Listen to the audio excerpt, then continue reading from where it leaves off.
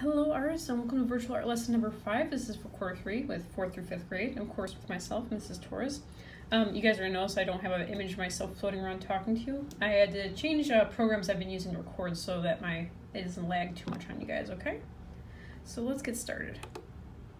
Alright, so remember we're still studying Black History Month, and we were focusing on artist Carol Walker, who is an African-American artist best known for her room-sized cutout silhouettes that focus on American slavery and racism. The new vocab word that we're going to focus on today, guys, is called social justice. Social justice is just making others aware of important issues that we should all care about. This means working together to change or make an issue better.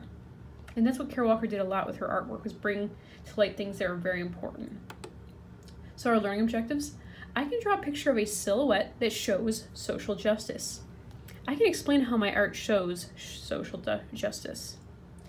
So real quick, let's brainstorm. I came up with a few ideas of different things that are social justice or issues in our community that need to be looked at and focused on. So I just kind of gave off like treating others fair, recycling, homelessness, food for all, and COVID-19. So, and then once you have an idea, you can pick one of these guys to use for your idea, or you can come up with another issue that you think is important that people need to be aware of. But you need to think of one idea and think, how are you going to draw that out using shadows? So I kind of brainstormed 4 as you can see. So to show that people should be treated fairly or nicely, you could draw a picture of 2 hands shaking, peace sign. Or you could try COVID-19, where you have a hand holding a mask. You can even do food for all by having someone handing food to another person, or focusing on recycling and have a trash bin with garbage sticking out. So this will make more sense once you see my examples, guys. So let's take a look at those. So these are 3 of my examples, kind of showing you how you could do this. Remember, we're doing silhouettes. We're not drawing all the details. And I would like for you to put some type of sentence so we know what you're trying to tell us with your picture. So feed the hungry, give peace a chance, or mask up. All right, let's take a look at some of the processes of how I did this, okay? Yeah. So I just traced my shadow, and I did use a little light here to help kind of cast my shadow, as you can see. Don't look at that mess over there.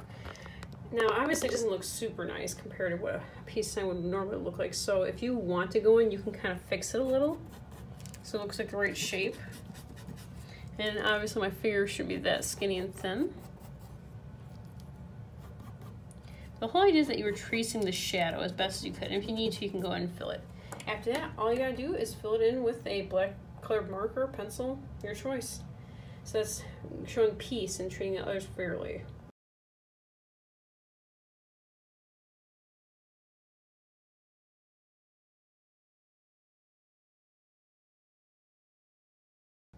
Just be sure, guys, when you submit your artwork, you tell me, like write me a comment, let me know what you're trying to show for your social justice, what's your important issue you're trying to convey.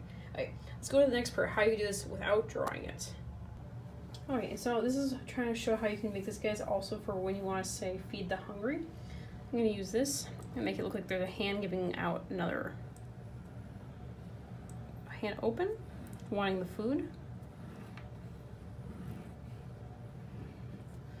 And that hand is handing an apple. I'm going to fill it in nice and black, okay?